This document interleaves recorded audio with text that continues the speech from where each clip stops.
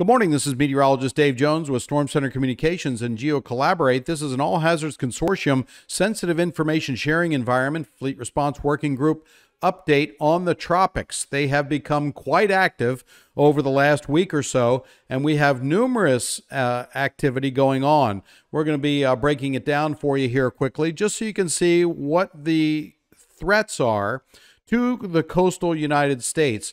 We have one in particular that we're looking at. I don't have my video capability today. I'm actually up in Booth Bay, Maine, where it's a sunny day today, but actually folks in coastal Maine will feel some of the impacts of Hurricane Fiona. You can see on this wide GOES satellite picture, this animation. Look at Fiona just coming out of the Turks and Caicos Islands. It's a major Category 3 hurricane with winds of 130 miles per hour, and it is increasing in intensity to 140 miles per hour. That's the forecast from the National Hurricane Center over the next 12 hours or so as it makes a beeline to the west of Bermuda. Looks like it's going to kick up some serious waves in Bermuda, and they could experience tropical storm and perhaps hurricane force winds over the next couple of days. I'm going to change the sector here and just show you what it looks like on Fiona for the mesoscale sector. This is a mesoscale sandwich product. We're combining multiple wavelengths from the satellite here. You can see those oranges and reds around the eye of the storm.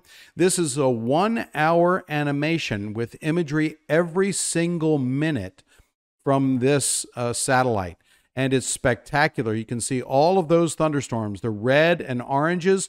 They are very strong thunderstorms wrapping around the center of the storm and also expanding outward in those spiral bands. Waves have been detected up to 40 to 45 feet in that area of the ocean. Those high waves aren't making it all the way to the United States at that size, but coastal areas from Florida all the way up to New England will experience some rip currents and strong waves over the next several days. So please use caution if you're heading out there. This is also a reminder that this is a Phase 0 update, as part of the All Hazards Consortium Sensitive Information Sharing Environment playbook. This is a playbook that's evolved over the last year or two, and Phase 0 means we're monitoring and planning stages from 7 days out to 4 days out. There's a tropical system that we're watching that could impact the United States in a bit more than 7 days. I'm going to talk about that here now. We're going to go to GeoCollaborate, and I'll show you this. First of all, I started out really wide. Look at all the activity. We have a tropical wave on the west coast of Africa that's expected to develop into a tropical system, but to move north as soon as it gets off the coast of Africa. We have one in the central Atlantic that has the potential of developing. We're watching that one very closely.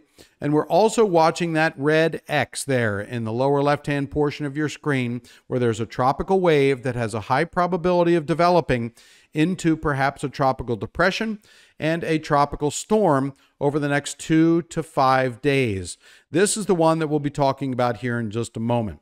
You see also just above that red X, Hurricane Fiona. You see the path that it came off of Africa and then developed into a tropical storm, impacted, devastating impacts to Puerto Rico, with some areas receiving more than 20 inches of rain over a 3-day period, creating lots of mudslides, landslides, and a lot of power is out across the island. Fiona is now making its way towards the north, will curve towards Bermuda, likely pass to the west of the island, but still generating high waves and perhaps hurricane force wind gusts in Bermuda. We'll be watching that as Fiona gets closer to the island. But notice how it takes another curve up towards eastern Canada.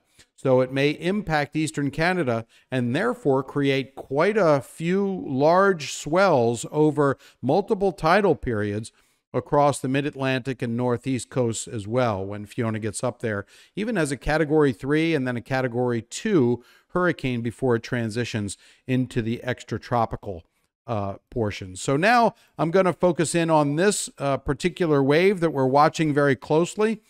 This wave, which is now moving to the west, is expected to develop, has a high probability of developing, 90% chance over the next 5 days, into a tropical system. So we have Fiona and we have Gaston that's up in the northern Atlantic.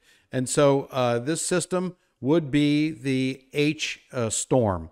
But we're watching this closely because we want to prepare the members of the All Hazards Consortium for potential activity as this system moves into the Caribbean and perhaps takes a curve up towards the Gulf of Mexico.